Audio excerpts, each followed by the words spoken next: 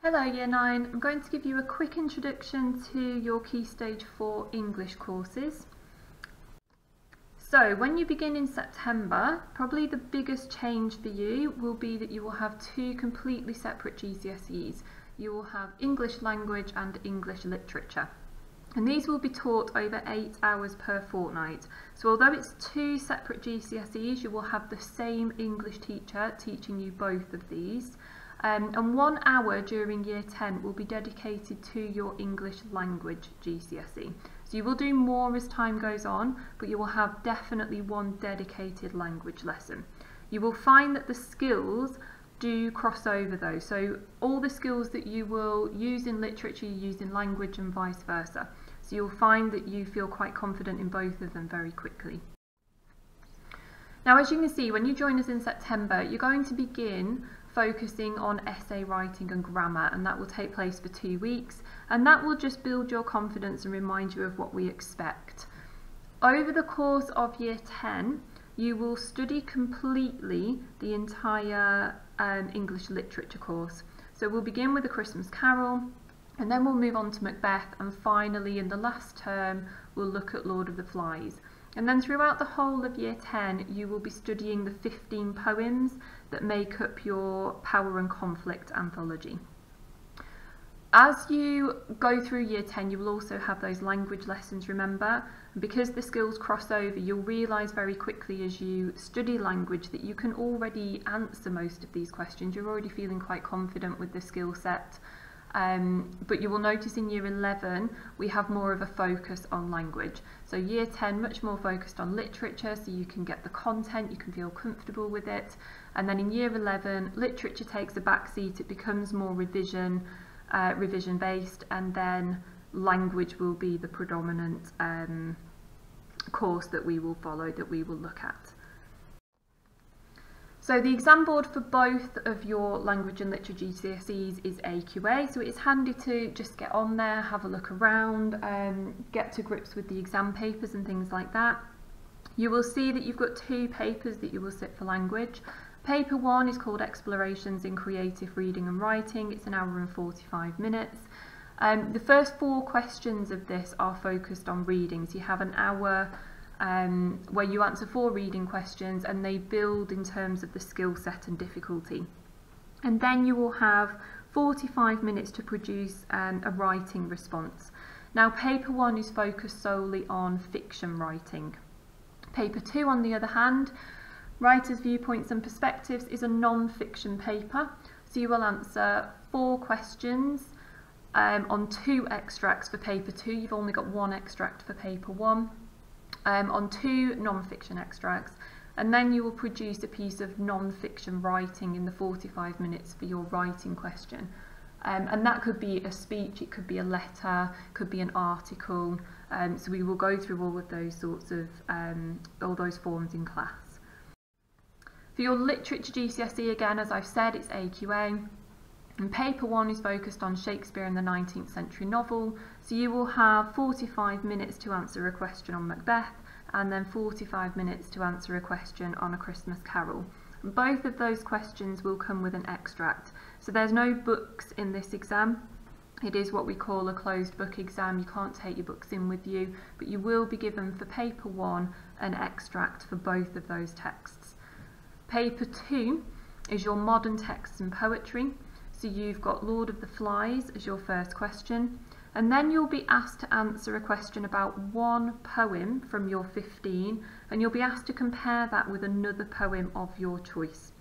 So although you're studying 15 poems, you will only actually answer in your exam about 2 of them, and 1 of them will be named, it will be given to you. In addition, in your poetry section, you will be given 2 questions on unseen poetry, and you'll be given 2 poems that you just won't have seen before. I mean, you might be lucky and you may have seen them, but it's what we term unseen poetry because the focus is very much on the skills. It does not matter that you don't know those poems and haven't seen them before. So throughout the year we've got a few opportunities that will support your learning, will just push you that little bit further. So in year 10 you'll have the opportunity to attend A Christmas Carol performance. It is fantastic. Everybody in the year group will be invited to that, and it is really, really cheap. It's a fantastic opportunity to get to see a performance firsthand. We don't have to go all the way to the theatre, they come to us. So it really is an invaluable opportunity for you.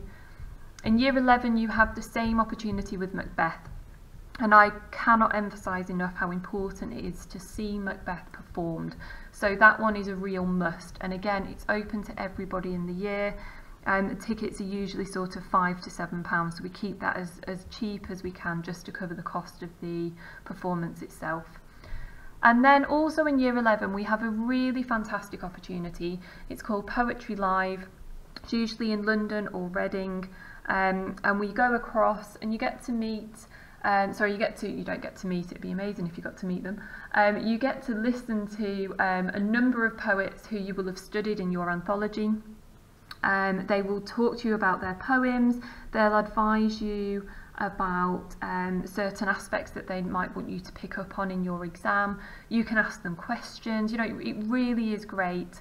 And the AQA examiners are usually there, and they will tell you what they expect in the responses to their exam questions. They'll give you some support with the unseen poetry as well. It is just fantastic, but that is limited. We usually limit that to about 80 students. So we tend to invite students to this one. So those students who have worked the hardest over year 10, and it is effort. You know, if you put in effort, it doesn't matter if you're not amazing at English, that's fine. We just want you to try hard, and if you try hard you will be invited to that. But yeah, that's year 11. So there are those 3 amazing opportunities. We've got other things as well, but they're the main ones that come to mind. And then lots of people ask, how can I prepare? How best can I prepare? Well, you've been preparing all the way through your schooling, you know, since nursery, since Key Stage 1, you've been doing it all the way through. But my advice would be over summer, just read as much as you can. And I don't necessarily mean reading novels or things like that. I know some of you don't enjoy reading novels, and that's okay, but reading the newspaper, keeping up with current affairs and things like that will really help you with your language GCSE. Obviously, if you do like reading novels, fantastic. Read novels, read poetry, whatever you can, and that will really help with your literature. In addition, it would be fantastic if you could buy your own copy of A Christmas Carol and Lord of the Flies, simply because you will find as we work through these texts, you'll be wanting to make notes, you'll be wanting to annotate, and it is really, really great if you can annotate in your own texts, and then you can take those home, and it is a fantastic revision resource for you. So if you can get hold of those, great. Usually on Amazon they're quite cheap, but you might find second-hand copies. That's absolutely fine. It's just something that you can scribble your notes down in. So hopefully that has given you an okay overview of what to expect over the next 2 years. Obviously, if you need any more support, if you want to know anything else, please contact your current year 9 teacher, or if you know who your teacher is for next year, just send them a message on Edulink. I'm sure they will be happy to get back to you. But yes, have a great summer, and we will see you in September.